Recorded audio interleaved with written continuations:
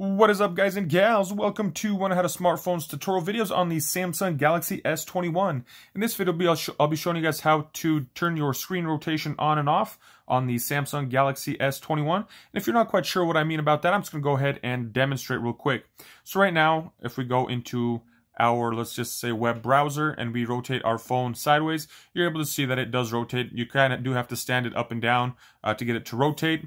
And then once again, I'll stand it back up and it turns off, sets back to the regular screen. So if we want to lock that in a position, what we want to do is go to this little icon right here that shows the looks like a little rectangle with two arrows.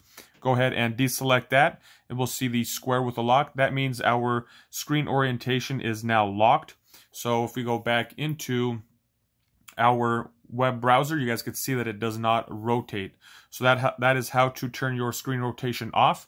And if you want it to rotate again, go ahead and just swipe down. And if you see a little square with a lock, go ahead and select it. So let's just say for whatever reason you don't see that, what you can do is swipe down a little bit farther, and you're able to see you got more icons. If you don't see that icon, that's the portrait or auto rotate, if you don't see those, either of those two, you can go ahead and swipe over, and you could see that there is more of those here. If you don't see it, you can go ahead and hit the plus button and look for it there and then add it, and then you're able to use it just in case it got removed.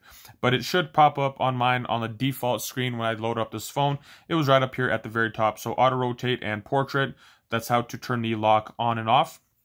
So once again, quick demonstration. Currently it is highlighted, meaning that the rotate is on, meaning it's optional, you're able to rotate.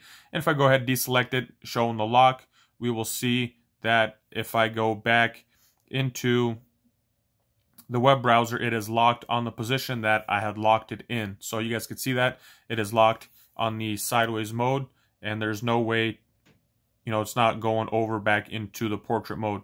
So to turn that off, go ahead and deselect it real fast. As you guys can see, it went right back into it. So that is just a quick tutorial for me on how to lock and unlock your screen rotation, and just showing the fact that you're able to lock it in both portrait and in landscape mode. So if you guys found this video helpful, be sure to give it a thumbs up. If you know anybody looking for this information, please do share it with them. Thank you guys all for watching. Have a nice day.